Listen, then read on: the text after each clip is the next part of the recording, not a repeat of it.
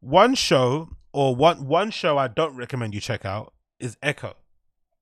There's this Marvel TV series called Echo. The protagonist is like this deaf girl who also is an amputee. She's got like a leg, a leg that got blown off. I think she had a car accident, so she's got a prosthetic leg or whatever it may be, and she's deaf, but she's also like a martial arts, combat expert or something, right? Um, and I have to admit, it's absolutely terrible. I think the premise behind it is that she's Native American, so she's got these spirits in her or something that harken back to to the old times, and gives her these weird powers or something.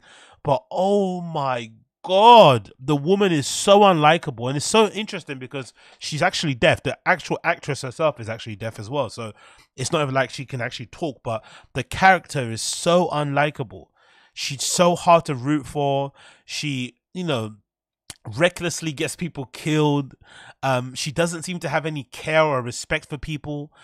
There's this weird thing as well, like in this show. It starts off by showing you like how, her origin story, right? Of how she kind of becomes a superhero.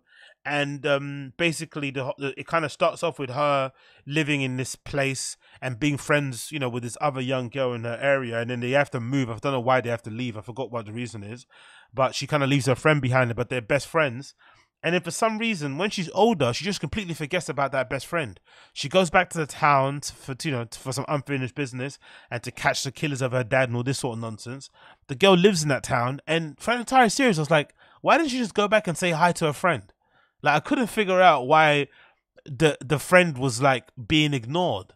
Why she was so angry at her. Like, it wasn't explained. Like, what did the friend do to you? Because the last scene you see of the friend is that kind of iconic scene in most series where the kid kind of, one kid, two best friends, and one kid has to move, and then you see the scene of the kid running down the street like, oh my god, stay, come back, whatever. That's all you see. Like, that's one of the only scenes you see between them. So I was like, when did the conflict happen? Why have they quote unquote fallen out? And it just seemed odd because she had all this like anger and aggression and frustration against this other friend. I think her name's Abby, and there was no reason for it. It just seemed a bit, it just seemed a bit like, it didn't seem the frustration was placed in the right place. It was odd, misplaced aggression or frustration. It was very bizarre. Then throughout the entire series as well, it's a girl and she's fighting these big men, and she's obviously got a prosthetic leg, and you're like, come on, really?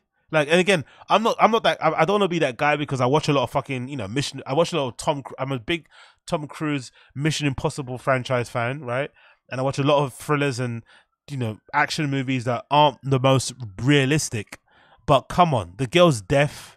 She's got one leg, and you're telling me she's beating up all these dudes with no real discernible superpowers apart from what? Her really high level MMA skills.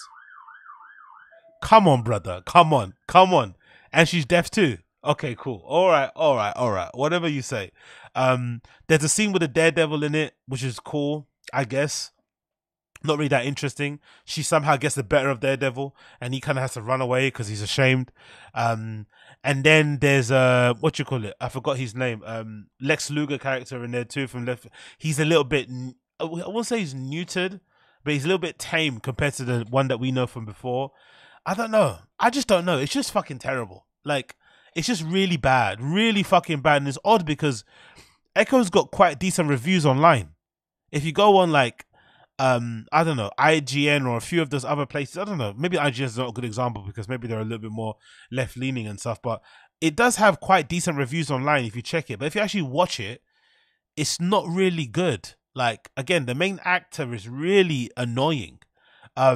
Most of the show is kind of done obviously via sign language because obviously the main character is deaf herself, which is decent enough, I guess, for people who are actually deaf. It's probably nice to have that level of accessibility, but it's quite hard to kind of follow it. Like, the dialogue is a bit like labored because of it.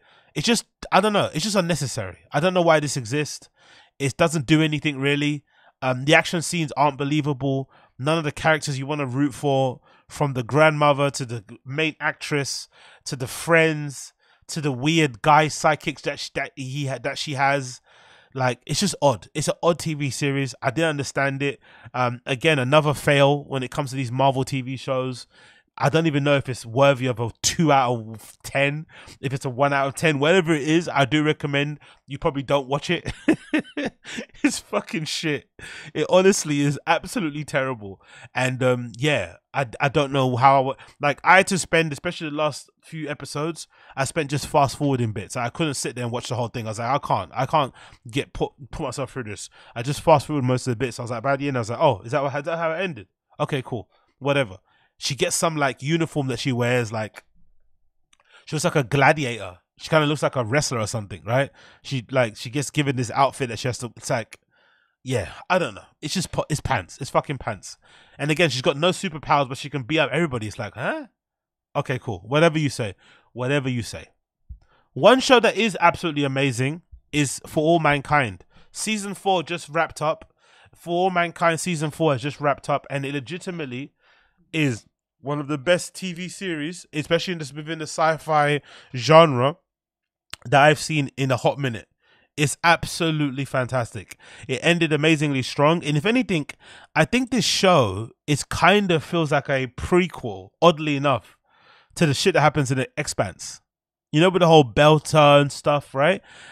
With this whole beef between Mars and Earth and shit, it kind of feels like, if you think about it, For All Mankind could also be a prequel to The Expanse. It kind of could be the same sort of, thing in terms of, fighting for the resources, putting money on things, the battles, the politics, like it's really fucking good. I really recommend you check it out. It ended incredibly well. The plot lines are tying together really well. I would have wished they would have maybe explored more this idea that maybe there might be life on Mars and shit. That might be absolutely great. I love that maybe the next season we're gonna get some really telling things happen, especially now that, spoiler alert, the asteroid is being kind of more geared towards the orbit of Mars, as opposed to go back to Earth, so they can mine that and shit. That's going to be quite great to see. And yeah, man, some obviously tragic deaths happen throughout the entirety of the show, which you probably have to check out to see yourself. But I think it is actually one of the better sci-fi shows I've watched in a fucking long fucking time. So if you're a fan of sci-fi like myself, I really recommend you check out For All Mankind, available on Apple TV and of course most places where you watch stuff online. But I do recommend, please, for the love of God, you check out For All Mankind. For All Mankind is absolutely incredible viewing. I do recommend you check it out. I really, really do.